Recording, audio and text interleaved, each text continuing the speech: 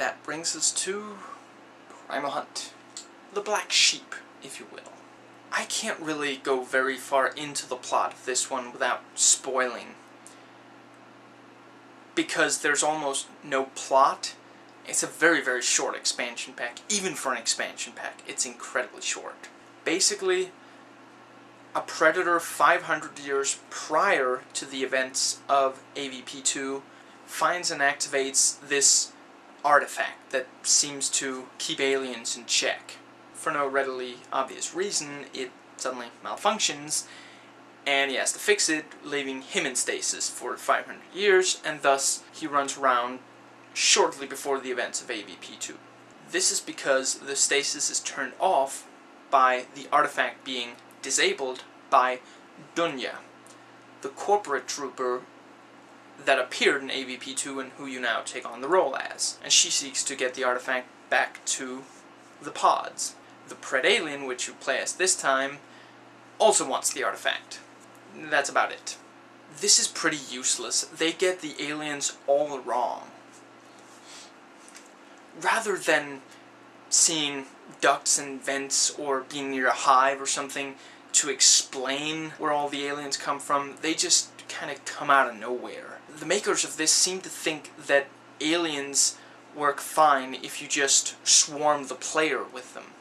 You also run around in very open areas and have aliens come at you. Excuse me, but aliens do not work well when you can see them coming from a long distance away.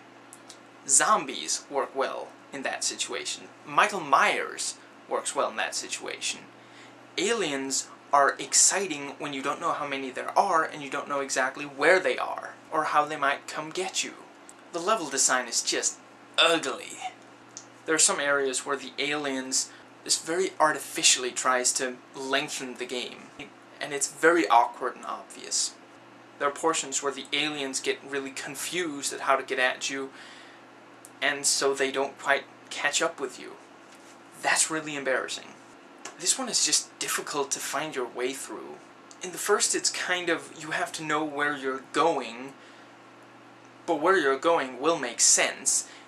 This one, it's kind of like if you get matched up in class with that other kid in school that you know doesn't like you, and you might know like 50% of the assignment, but you just know, even if it's going to mean an F for both of you, he's not going to dish out his 50%. He's going to lead you on the wrong path over and over again. The levels suggest that you're supposed to go this or that way, but then you find out you're supposed to go the other way. And even with that, this took me, I kid you not, 3.5 hours to complete. That's it. That's almost as short as Blue Shift. An hour for the Marine, an hour for the Alien, and an hour and a half for the Predator. Yes, as the Predator, yes, you get to run around the Predator ship if you didn't get enough from seeing it at the end of Predator 2. And yes, you get to run around as the Predalien, but so what? The face-hugging mechanism seems to take slower to ready up, costing you invaluable seconds, and it's not like it's stronger. And even if it was, so what? All the humans instantly die from your attacks anyway. In AVP2, you hear about how Pod 5 was lost before the events of the game, and in this one, I guess you supposedly find out why. It's really not terribly interesting. This does not at all let you feel like you accomplished something. At the very most, the Marine side maybe, or the corporate side I should say.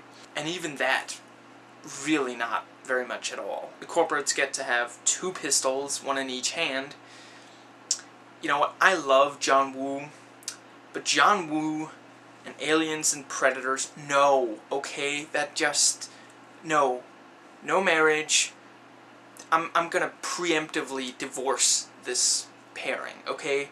The Predator gets this fast-shooting energy weapon on his wrist.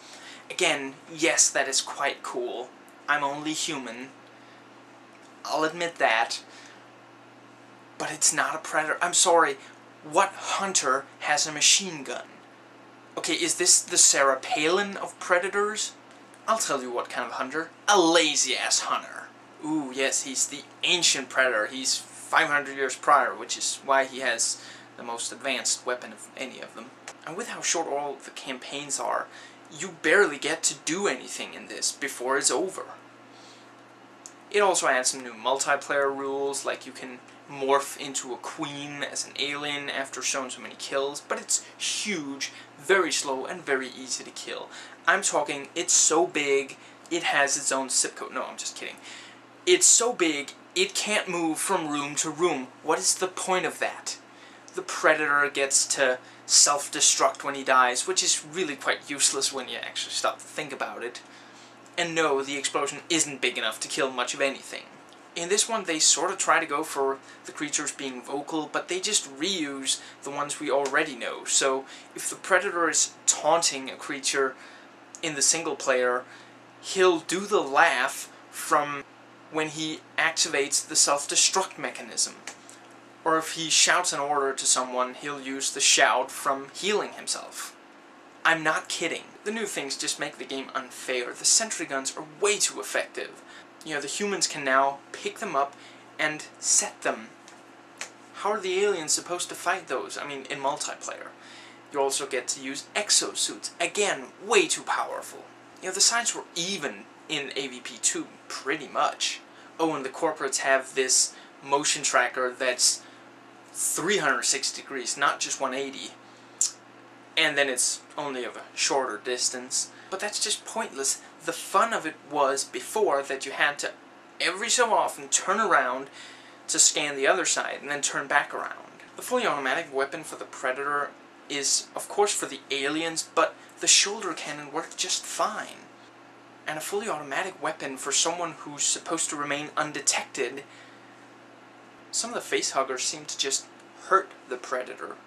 The facehugging in the Pred-Alien campaign is just way too difficult. Those were my spoiler-free reviews of the Alien vs. Predator games. I hope you enjoyed them. I will see you next time.